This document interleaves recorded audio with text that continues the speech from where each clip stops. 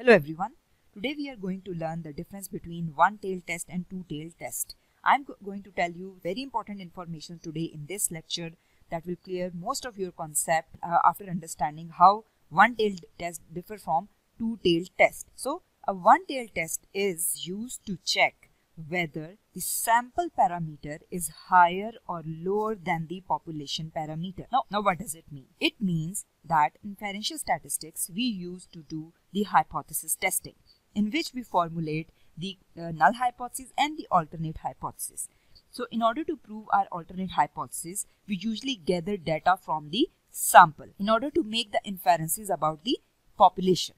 So this test is used to check whether the sample parameter, that is usually while doing the hypothesis testing, is the mean. If I say sample parameter, sample parameter is the mean of the sample. If I represent here with the mu, is higher or lower, that is greater than or less than the population parameter, that is the mean of the population under the experimental condition. So in order to check this difference between the sample and the population, we need to do the one-tailed test. So this is about the one-tailed test. You can also say that we usually use one-tailed test to check whether there is a statistical significance in one direction or not. So it means in one-tailed test we usually do what? We check whether the sample mean is greater than the population mean, or keep this in mind, this or is very important. This or is related to 1.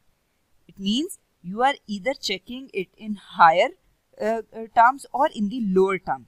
You are either trying to prove whether the sample parameter is higher than the population parameter, or you are trying to prove that the sample parameter is lower than the population parameter. So I'll write here or, so that you may not confuse it, or sample mean is less than the population mean.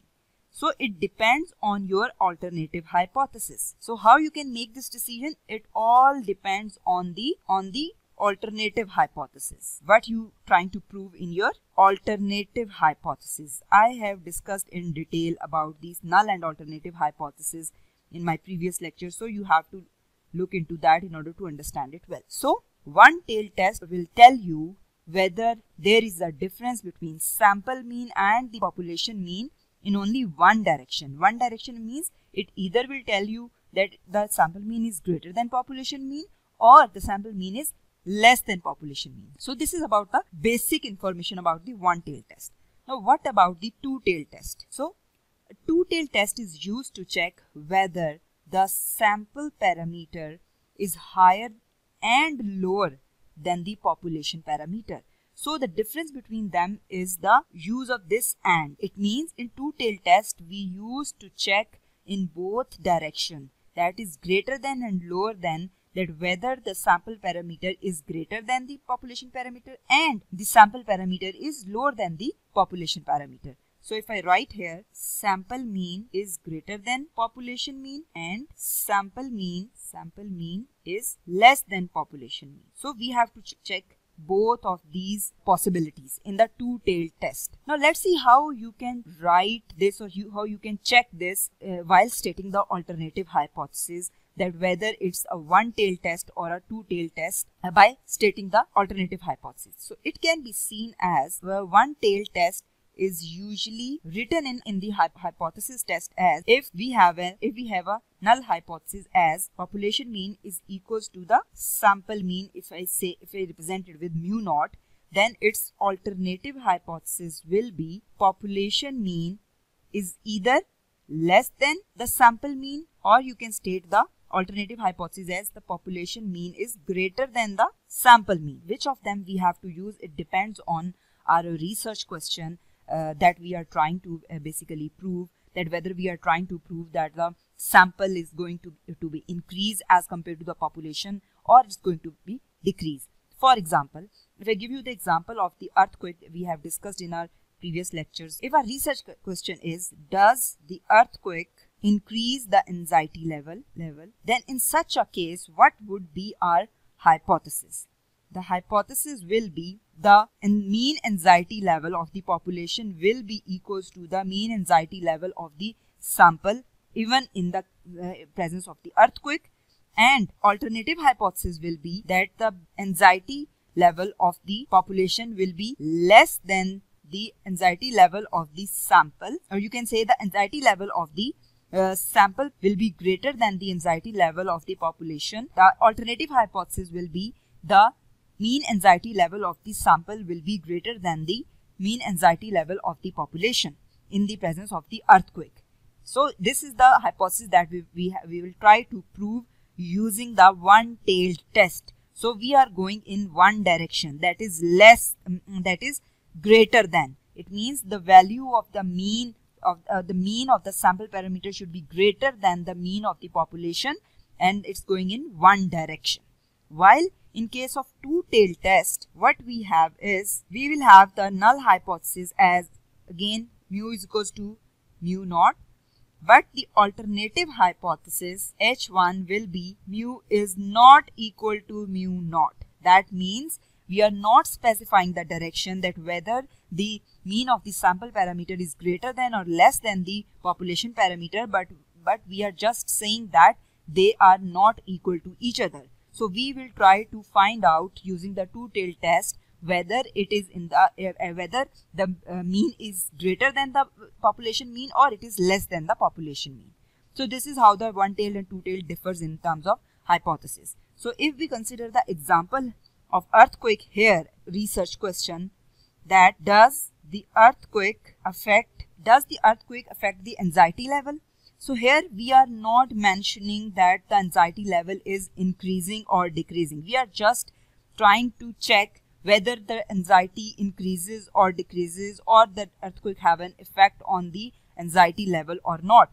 So here we will write the hypothesis, that is the alternate hypothesis that we will try to prove using two-tailed test. H naught will be mu is equals to mu naught, that is the anxiety level of the sample will be equal to the anxiety level of the population, and H1 will be mu is not equal to mu naught, because we are not sure whether it will increase or decrease. So it's just an example. We will have a different examples related to this. So this is how they differ in terms of stating the hypothesis. So another difference is one-tailed test is also known as directional or one-sided test,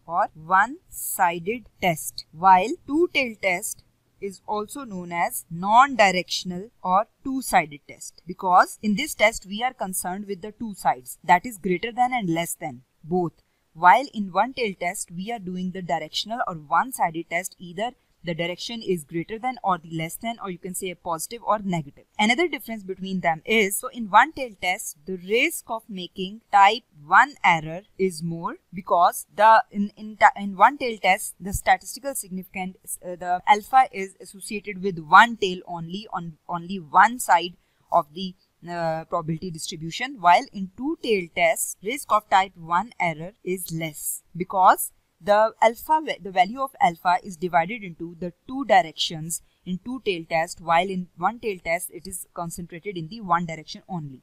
Now the concept of one-tailed and two-tailed, what is one-tailed and what is two-tailed, I will explain you in the next lecture so that you can have the clear idea about it. But today I am just explaining you the one-tailed and two-tailed test. Another important thing regarding one-tailed and two-tailed test is the why do we need to find the statistical significance using the one-tailed and two-tailed test when we also find it using the p-value. The difference between this is p-value is associated with only telling whether there is a statistical significance or not.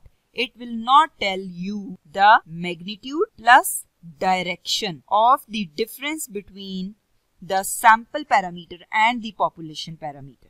So for finding this we need one-tailed and two-tailed test, and we do not rely only on p-value, but we need the test statistics so that we can easily understand that how the sample parameter differs from the population parameter in terms of the magnitude and as well as the direction. So another important difference is when we need to use the one-tailed test, and how do we know when we need to use the two-tailed test. So one-tailed test is used when we have a strong basis of a particular direction. For example, our example of earthquake is a very good example, that it's obvious that after the earthquake, the anxiety level will increase. So it is very less likely that the anxiety level will decrease.